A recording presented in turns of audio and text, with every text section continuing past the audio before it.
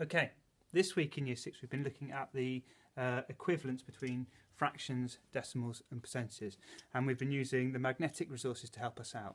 So here we've got one whole, and we can see that that is the same as 1.0, which is also equivalent to 100%.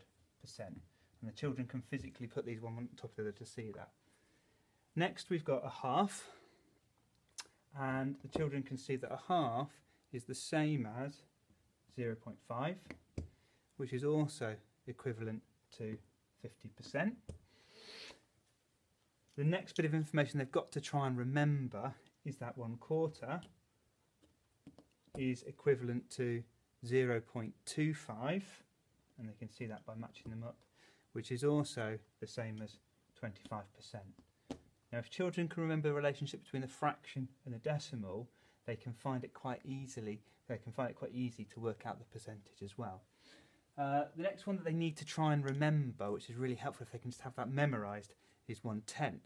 Okay, and 1/10 is equivalent to 0.1. They match up really nicely, which is the same as 10%. The extra one that I've got here to show you, which if they can memorise it is helpful, if not it doesn't matter, is 1/5. Okay, now 1/5 is 2 1/10ths, which is the same as 0.2, which is equivalent to 20%. So we're going to have a go at using that information to help us solve a problem. And the problem is this one. Move those out of the way a moment. We're trying to match fractions, decimals and percentages.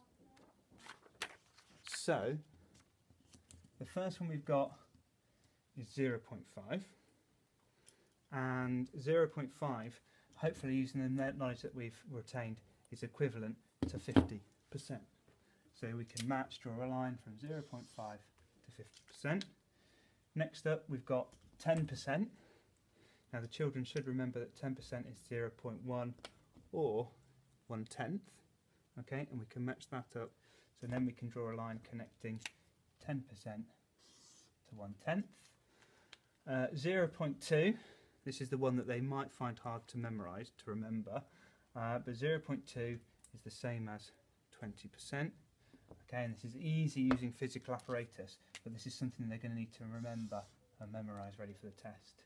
Which leaves us with 0.25. This is the one that I said they had to try and memorise, being equivalent to 1/4. And they can use that knowledge to help them solve this fairly straightforward matching puzzle. Okay. Now this type of puzzle might be presented in a slightly more challenging way, and we're going to have a look at this problem next and see how the level of challenge increases slightly for this one. Let me bring you a bit closer so you can see. So here we've got to match up. We've got 0.25, 0.4, 0.2, 2/10, 1/4 and 2/5. Okay.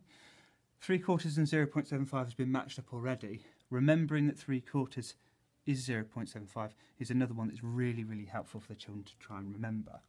Hopefully they've retained that knowledge that 0.25 is the same as 1/4. Let me put those in shot. 0.25 is the same as 1/4. So what we can do with that is match that one up. So now that just leaves us with 2/10 and 2/5. Okay. Now I'm going to find 2/10 to begin with, and if we put those together, we can see that that is equivalent to 2 0.1s. Now 0.1 and 0.1 makes 0.2. You can actually see that that also fits nicely over the top. So when we've calculated that, we can match up 2/10 to 0.2, which just leaves us with 0.4 and 2/5. And I can just prove to you that that is 0.4, because here are 2/5, and over the top of that I can put 2 0.2s. 0.2, add 0.2, 0.4. Finally, the problem below that is a problem where the children need to order a mixture of fractions and decimal numbers. So we've got 0.6, 3/10, 0.2, 9/10. Now to help them out with this one, it's really helpful if the children convert them all to either fractions or decimals. So I'm going to use a different shape card now. I'm going to use these rectangular ones.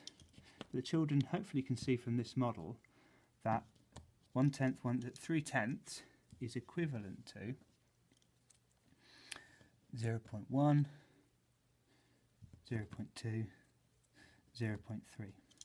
So if I change that on the sheet to 0.3, or write it above it to remind me,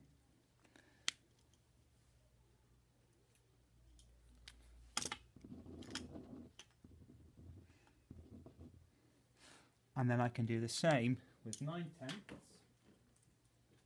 I'm going to make the 9/10 first of all. 4, 5, 6, 7, 8, 9. I can see that is equivalent to 0.9. Adding those on, trying to get them the right way up.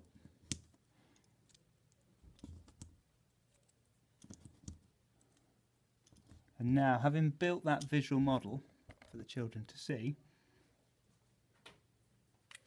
having added those on, I'll write that one a little bit neater because it's a little bit hard for you guys to see.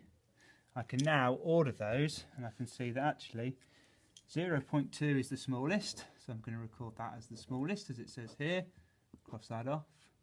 0.3 is the next smallest, so I'm going to write that as 3/10, just to show off my understanding. Then I've got 0.6, cross that one off, which means 9/10 is the largest number in that order there.